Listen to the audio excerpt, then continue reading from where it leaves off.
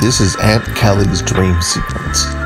It is my pleasure to perform this reading for a close family friend, Kelly Hickey, or Great Aunt Kelly as she is known on Facebook. She truly has a powerful chart and has endured quite a lot of drama in her amazing journey. As a Capricorn axis rising, she puts the pedal to the metal to make life work and always presents her best self possible, being aspiring and hardworking in nature.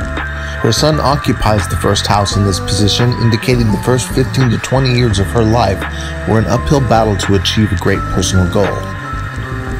However, her sun progressed into Aquarius' second house as she reached adulthood, meaning her life fortune suddenly began to reflect her unique and intellectually distinguished values, and fortune favored her.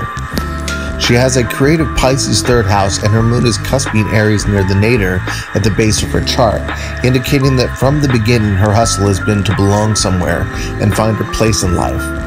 There is thus a sort of roaming lunar quality to Great Aunt Kelly, like the moon searching for her place. Saturn in the 5th indicates great effort to please others and herself are a life discipline for her. Her profession as a healer, hostess, caterer, and massage therapist reflect this effort to provide luxury and security for absolutely everyone. Of course, she is skillful with Gemini in the 6th, and her 7th house Cancer longs for a home team. But her sun opposes this position, meaning she jumps from team to team in search of the right fit.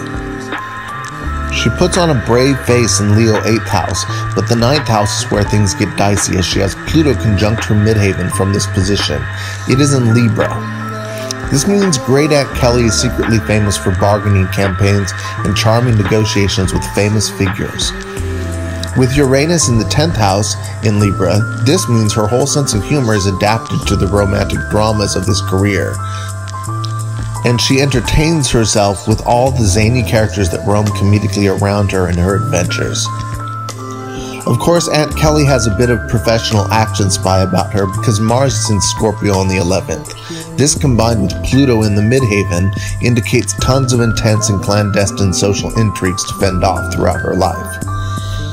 Last but not least is Neptune in Sagittarius 12th. This makes her an eternal dreamer on a quest to experience visions of grandeur.